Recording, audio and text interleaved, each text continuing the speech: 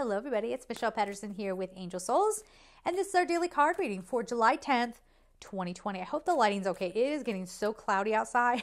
It's like, I don't think we're supposed to get severe weather today, but it's getting a little creepy. Anyway, let's see what's going on here.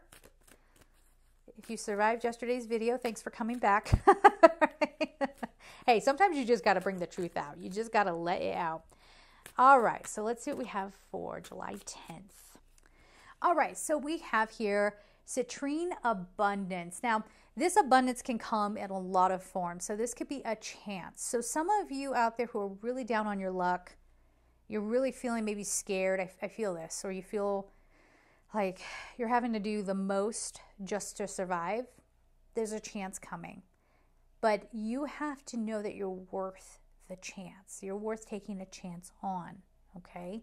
Now, I'm not just talking about people who are like, oh, I should believe in myself to get that job or what have you. That could certainly be the case. I'm talking about people who maybe have been so shunned by society at this point that you think you can't possibly make it out there. If you want to, you can, okay? There is abundance here. There's an abundance of love. For those of you out there who are like, oh, I need a partner. As long as you say, I need a partner, you will not have one. Or if you do, by some chance, get one, force one to come into your world, you're not going to enjoy it. I am ready for love. I am ready for a partner. I'm ready to share my life. I'm ready to grow through a relationship. That's where the abundant opportunities can come in. An abundance of vision, right? This realization, maybe some of you are going to realize that you are in love with somebody today. Or this realization that you already have everything that you need. And maybe what you keep striving for is the extraneous stuff, that everybody says you should want. That's what makes you better than everybody else. We touched on that in the weekly. If you haven't checked it out, go back and check it out. It's for July 6th, 2020, the week of.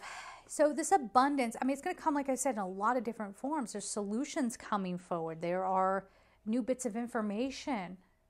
People are getting their due,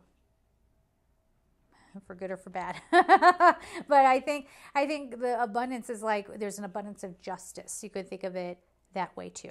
All right? So we're going to leave it there, guys. I'm sending you all so much love and take care.